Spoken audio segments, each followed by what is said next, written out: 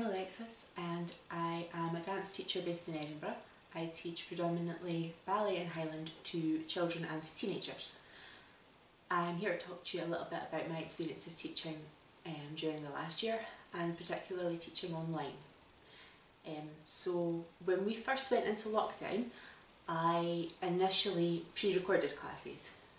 I don't think any of us were really expecting that it was going to last for quite as long as it did.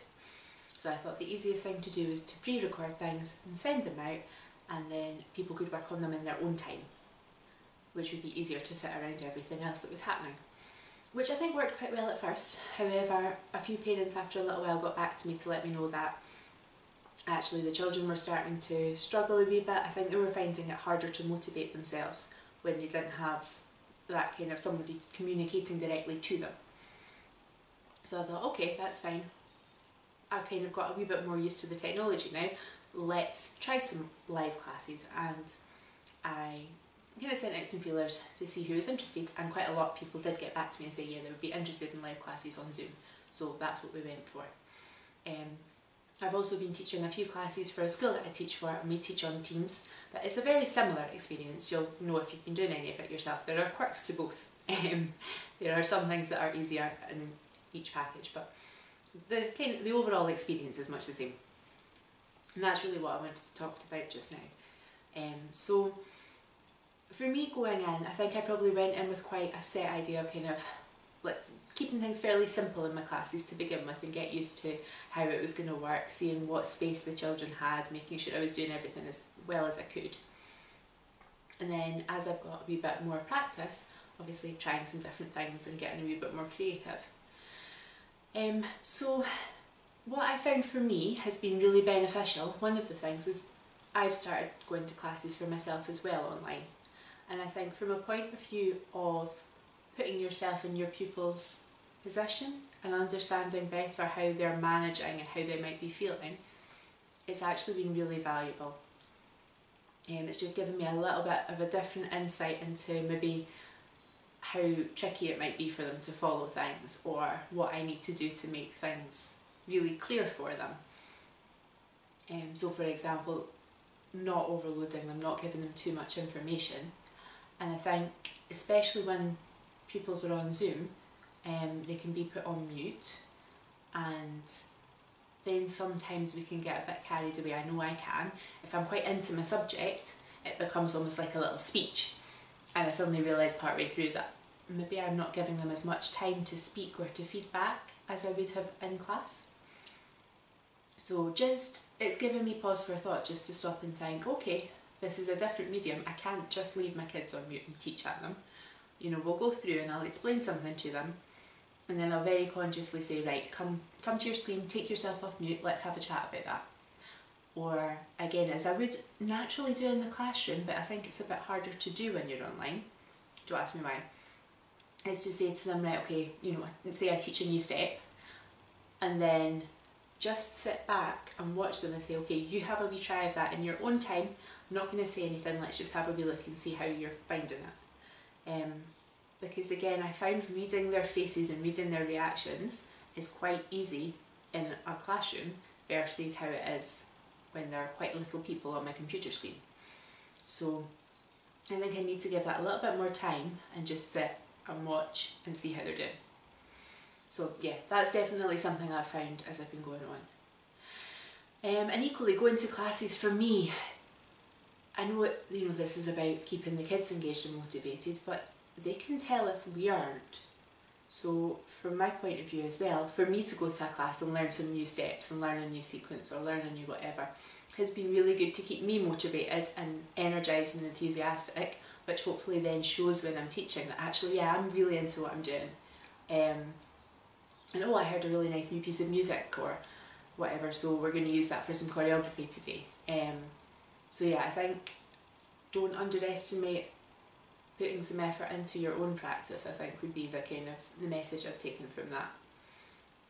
And while we're on the subject, this has been a really good period for getting access to training and access to kind of meetings and things that, I've been to some lectures taking place in the States on a Saturday night, which I would not have been able to fly that far or afford to go away for the weekend to go to 5 lectures, but I can do it in my front room now, and that's fantastic.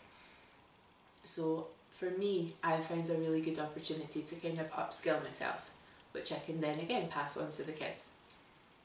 You know, here's some new ideas, here's a different way to train this, here's, something I hadn't really thought about. And that's brilliant. And connecting with other people as well that are in a similar position and having the opportunity to share ideas. Like, I don't think that can be underestimated, how good that is. But yeah, some of the things that I did want to really mention, which I think will not come as a surprise, but it's probably something I hadn't clearly articulated before and really thought about in my class planning. That's not to say I wasn't doing it, but I probably hadn't thought as clearly about it. It's some things that I've picked up from kind of mental health and well-being workshops that I've been at, again online. And it's the 3 points of kind of things to consider, which I now quite actively consider as I'm preparing a class, which are autonomy, creativity and relationships. And these are kind of key, if you think of like key values to mentally helping to support pupils and anyone, but specifically from a teaching point of view. So when I plan a class now, I am very deliberately thinking, how do I make sure these pupils at some point in this class, how do they feel that they are autonomous? So obviously there are still points where I am teaching you a new step, I am teaching you a move, but then turning it around to them, and you're in control of your education and your learning. So how do you find that? Have you got questions about it? Is there something that you want to talk about? And further on in class I might say, you've worked really hard on what I've asked you to do. What would you like to work on now? And quite often we'll go around the class and everybody, at a different, either once or twice that class, and then somebody else will get a chance next week, we'll decide what dance we're going to work on. And it just gives them a little bit of control back. So I think recently we've all had a lot of control taken away from us. Things that we would do and that we would take for granted have totally changed. So to be able to give that back to pupils and give that kind of feeling of, yeah, I'm in control of my education here, I'm in control of what's happening to me, is really, really important. And equally allowing them to be creative. So I've spoken about this already. They're on my computer and they're on mute, which I think is quite important when you're playing music because it makes the music behave better. But it's really easy to talk at them or teach at them, and that doesn't really give them much scope for creativity. So again, how do I include that? And I've made a point of sitting and thinking of little projects that we can do across several weeks of classes, and little bits and pieces I can get them to do within a class, where they're working on their own kind of pieces and we're choosing different bits of music and they're going away and listening to music and coming back next week. And just giving them things to work on and things to think about for themselves. Again, I mean, there's overlap in that, isn't there? Because it's giving them autonomy, but it's allowing them to be creative as well. And the last of those 3 is relationships. And again, that has a crossover. These things all cross over with each other. But a big part of dancing always for me was seeing people and the friendships that I built. Even when I was kind of younger and I didn't think I was going to do this for a job and I thought I was just going to classes after school for fun, like the people were a big part of that. And I still have friends who I've been dancing with for years now that I'm really close to, and hopefully that's not going to change. And I know a lot of other people that feel the same. So relationships are a massive part of dance, aren't they? And for the kids especially to be sitting, looking and listening to me and not really that aware of each other on their computer screens because they're not in a class together anymore, like they're losing out in terms of relationship. So I need to do something to address that. And it might just be, that moment at the start of class where you come in and you're putting your shoes on and you're talking to the person next to you. How do we recreate that? Well, we make sure when we log in, we spend a couple of minutes having a wee chat first. And asking them, so when they're doing their creative pieces or different things, I get them to teach to each other. So that I can sit back a little bit and let them talk to each other, let them communicate, let them build those relationships, so they're not only interacting with me, if that makes sense. And I just think, I know it's not the same as being in a classroom, and it's not going to be, but them having the opportunities to relate to each other still is just so important. And it's the kind of thing that I think if we don't consciously think about it, it can be quite easily missed or overlooked. Because it's really easy, I know I do it sometimes, I get carried away with what I'm teaching, I really like this dance, I really like this step. And the kids are great, and I absolutely love the kids I've been teaching for years, they're brilliant.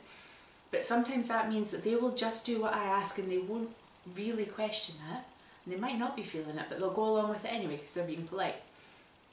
Which, you know, I mean, that sounds lovely as pupils, but also what that means to me is that I really do need to stop and think and make sure, because it's not, you know, it's not fair on them for me to be kind of lecturing at them. So I really very, very consciously need to make sure that I'm doing my best for them. Which I like to think I'm doing, but it does sometimes mean that I need to stop and think, okay, this might be a step that I love dancing, but how are you feeling about it? Do you enjoy it? Is there something else you want to do? You know, just reining in my own enthusiasm actually. For all that, you know, hopefully they appreciate it. Yeah, just to give them a wee chance and make sure that they know they're still the priority, make sure that they get a chance to kind of, to dance for them, really, I think is what it comes down to. We're not working at the same kind of way as we were, and that's fine. And actually I think one of the things that's come out of this, certainly for me, and I'm sure for others, is becoming more flexible. You know, nothing has gone to plan this year, absolutely nothing, and that's okay. And what we've done is we've been resilient and we have bounced back and we've adapted, and it's hard work, but we've managed. And I think that's something we should all be proud of, and that's something that I'm trying to impart when I'm teaching as well, is actually, it's hard work, but you're doing brilliantly. So yeah, honestly that feels like a fair summary of what I've been working on, and quite a nice place to leave it. So if anybody does have any questions or want to get in touch, please do feel free. I am always happy to sit and chat and go through different dance and things, always. But yeah, if there's anything at all that I can help with, please do get in touch. I hope I've said something that's been interesting or useful, or, you know, something that you felt as I've meant it. And yeah, I hope that we can get back to dancing in person soon and I'll be able to meet some people face to face. But thank you.